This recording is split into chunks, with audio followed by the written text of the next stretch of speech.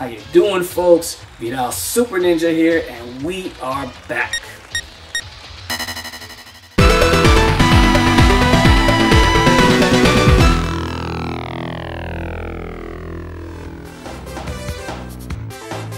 On today's episode, we're picking up right where we left off last time, doing our little countdown of my top 30 video games of all time, my personal favorite choices.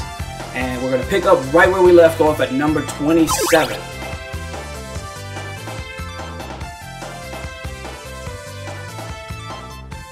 Quick public service announcement. There's been a little change in the format of the show.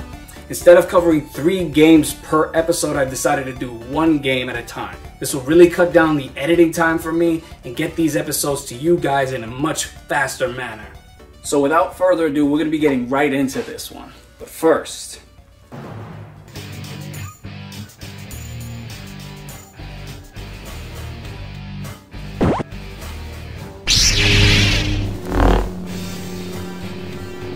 let's get to it.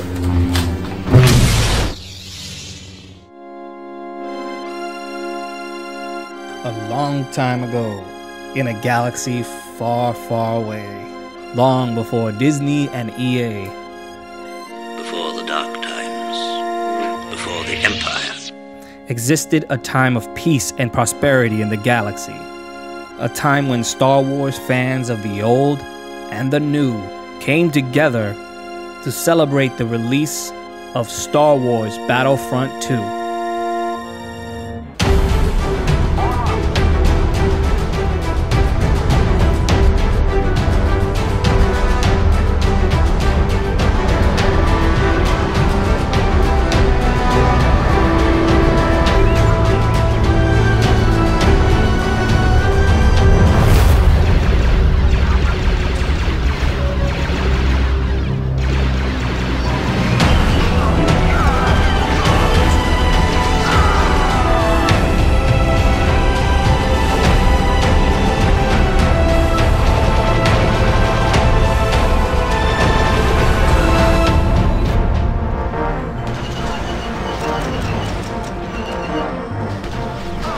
This is not to be confused with the release of EA's Star Wars Battlefront 2 in 2017.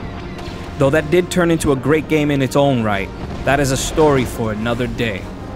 Today we're talking about Pandemic Studios' Star Wars Battlefront 2 from 2005. A game, in my opinion, ranks among the very best of the Star Wars games that were ever made. This game truly captured the magic and epic feel of the massive battles that have taken place throughout the Star Wars universe. Timing of its release could not have been better. 2005 saw the epic conclusion of the Clone Wars animated series. Now, if you've never seen these and you're a Star Wars fan, I highly suggest checking them out. Even if you aren't a fan of Star Wars but happen to be a fan of animation, I seriously cannot recommend this enough. It is action-packed and the animation is top-notch. I'll be doing a more thorough review of the series in a future episode, most likely on their Gamepedia, so stay tuned for that. As the title suggests, it takes place during the Clone Wars, following the events of Attack of the Clones, with the events leading right into George Lucas's final Star Wars movie masterpiece, in Revenge of the Sith. And later topping off the year with this game, it truly was one of the greatest times to be a Star Wars fan. That took my love for the franchise to a whole different level, and I don't think I felt this way towards a movie series since. I simply couldn't get enough of it. Felt like everyone I knew was getting caught up in the Star Wars hype. It was on my mind all the time. So much so that me and my friends spent months preparing and training for our own Star Wars fan film series.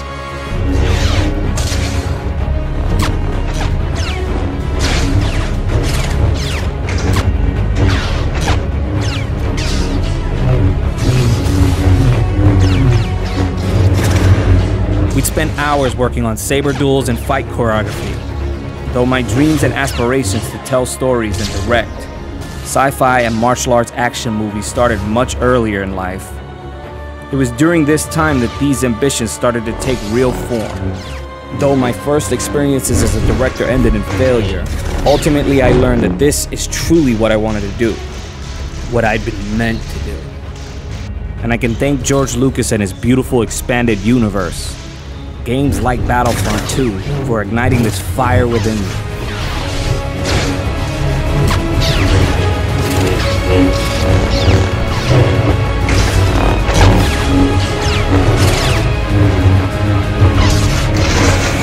It is a shame that we didn't have YouTube or cell phone cameras the way we do today.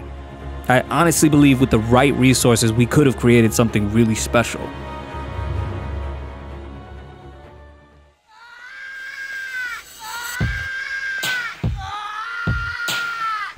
Playing this with my friends in multiplayer has to be among the very best of my experiences and memories playing video games. It was around the first time we were capable of having LAN parties at my house, so we were able to connect multiple TVs to multiple systems and everyone was able to play all at the same time. It was freaking chaos, but so much fun. It was obvious they wanted this to be the biggest Star Wars game to date. This game had it all. Solid graphics for the time, fun and addictive gameplay, and fan service. The game was just jam-packed with content. Over 30 different maps.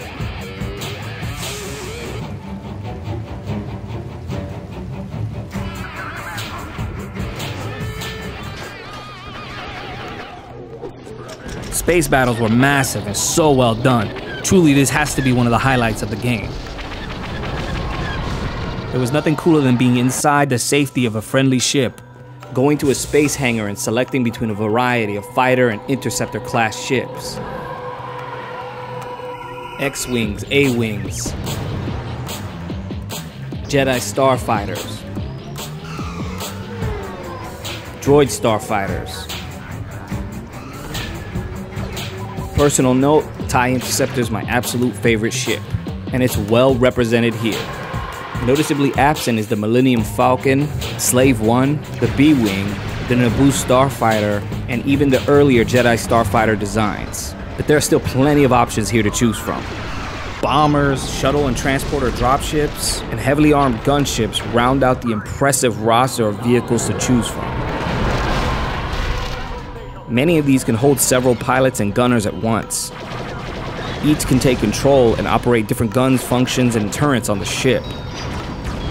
This is especially fun during multiplayer, blasting off into space and getting into massive dogfights, dodging swarms of enemy fighters, deflecting and pushing through turbo laser fire, breaching and storming enemy ships to wreak havoc within. Here you could either capture and use the enemy resources to your advantage, or go in there and blow everything the up until you cause as much damage as possible. Not enough can be said about just how cool this experience is, and it's a real shame we haven't seen a return of this prominent feature in any of the recent Star Wars games. Perhaps one day we'll actually get a Battlefront 3 and soon rectify this.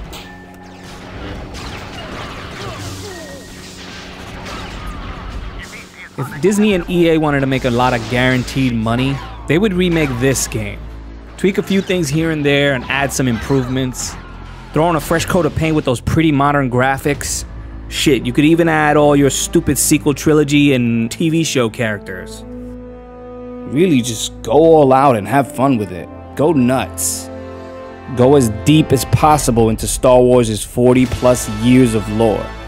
Give us the ultimate Star Wars game. Just imagine the inclusion of characters like Starkiller. Just leave out the freaking microtransaction and loot boxes, and you've got yourself a surefire hit. Alternatively, you could officially release the cleaned up version of Star Wars Battlefront 3. Many of us were waiting for this game, but it was never meant to be. But I'm sure releasing it today would be like digging into a gold mine.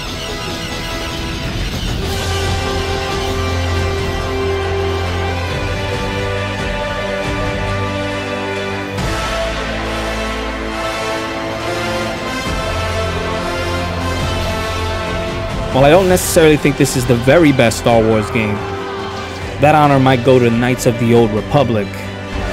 It's definitely one of the very best multiplayer experiences you could have in that galaxy so far, far away.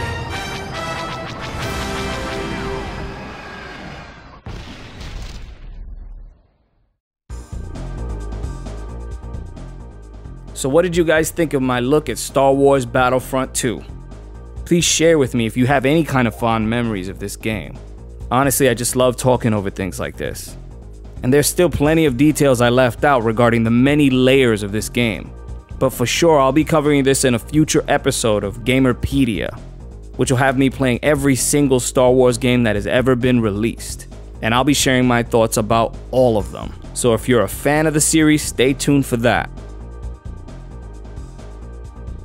If you enjoyed what you saw, please like, share, subscribe, anything to help the channel out.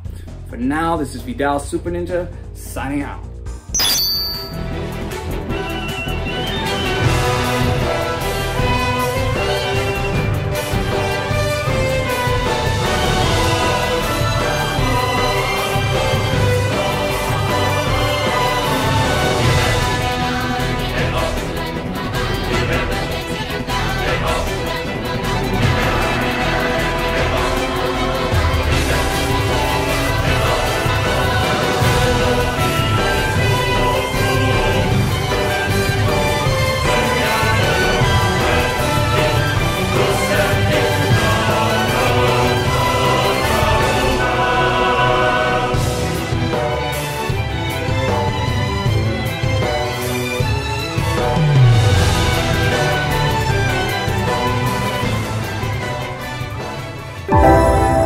Next time with Vidal SuperNinja.